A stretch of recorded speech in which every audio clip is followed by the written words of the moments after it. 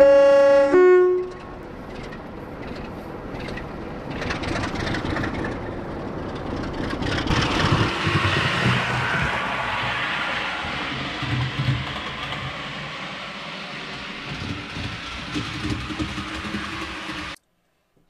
and welcome to another video from oorail. So we're back doing reviews. Right here in front of me we've got the brand new Scotrail Class 43 HST pack in the Inter7City livery. This is the brand new one that just came out the other day. I had this shipped to me from Hatton's. I had it on pre-order and it arrived, I think they shipped it out Monday and it arrived Wednesday. So it's a pretty nice setup here. Standard kind of HST box. It has this kind of label over it though. It tells you that the Scotrail trademarks are used with permission of the Scottish ministers, and it has the code down here which is OR3698. So what we're going to do, this is going to be an express review. I haven't done reviews in a while, and some folks have asked me to do it mainly because they like the informative nature of the reviews. So we're going to try to keep things, keep you informed rather than influenced. So these are going to be really quick reviews. Give you a look at the logo, see it running on the layout, and then we'll do a more in-depth look at it later on. So today, like I said, I got this from Hatton's.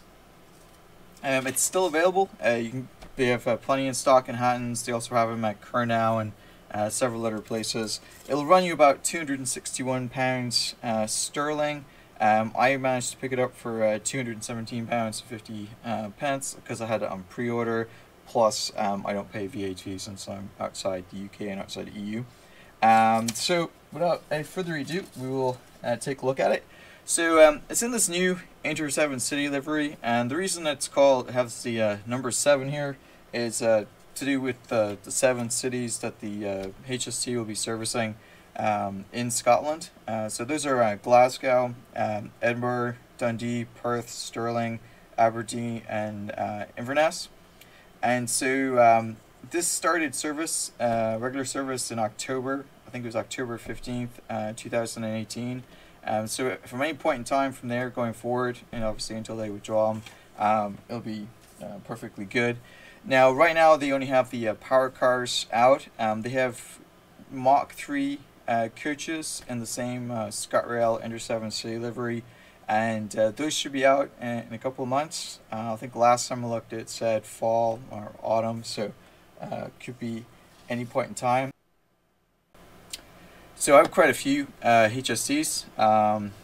So I have the GWR ones, which are also run in this sort of slimline formation, unlike the Intercity 125s that ran in 8 and 9 car formations.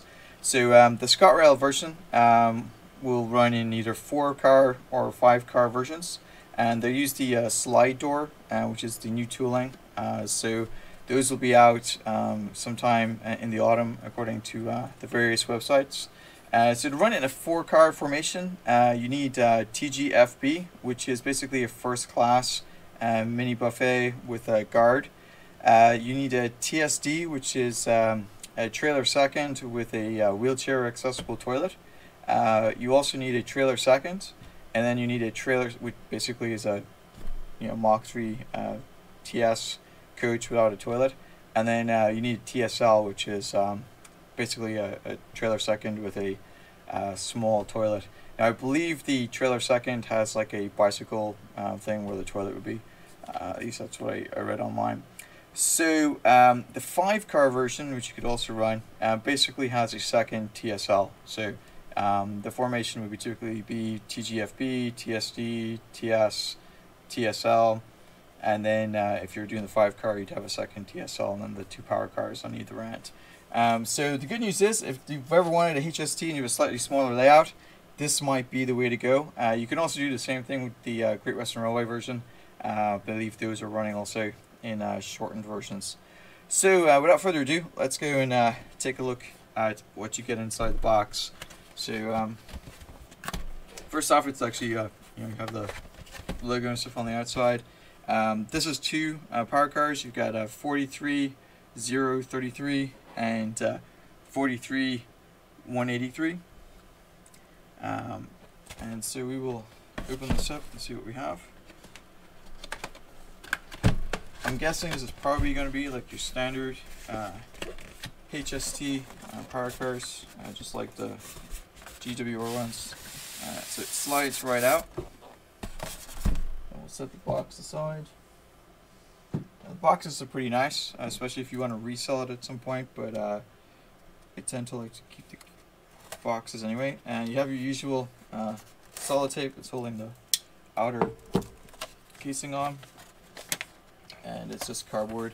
And so you got the standard Class 43 HST diagram here. It tells you how to remove the body shell. Looks like it's a couple of screws, and where to lubricate it and so on.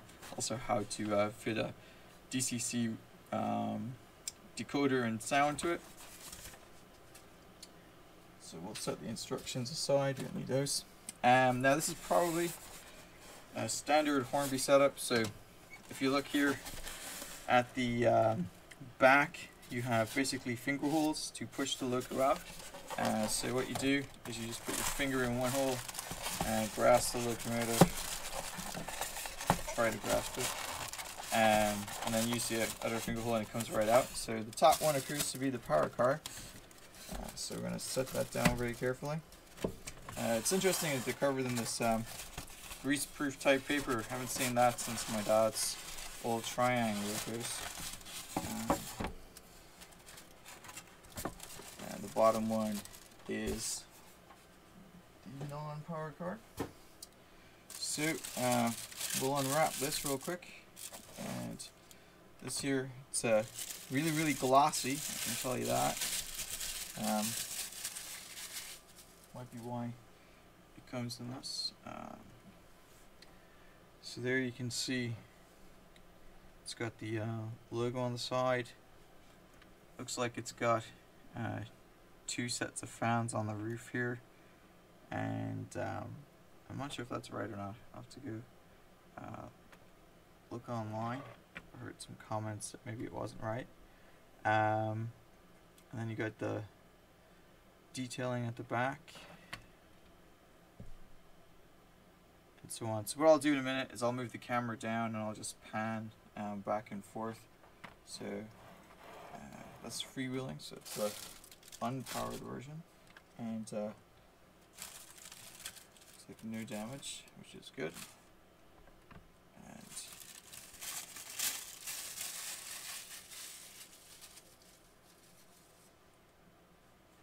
that is the power car right there. You also get a coupling detailing pack. I'll set that aside. I don't typically use those. And let's have a look at the power car. Again, looks like it's got a NEM coupling with this kind of slightly reduced connector on it, and it's got pretty nice detailing underneath and so on. But you know, to be honest, it's a HST, right? I got a whole bunch of them. So what we're gonna do next is, like I said, I'm gonna go and pan the camera back and forth so you guys can take a look at it, and then we'll run it on the layout. Pan the camera and so.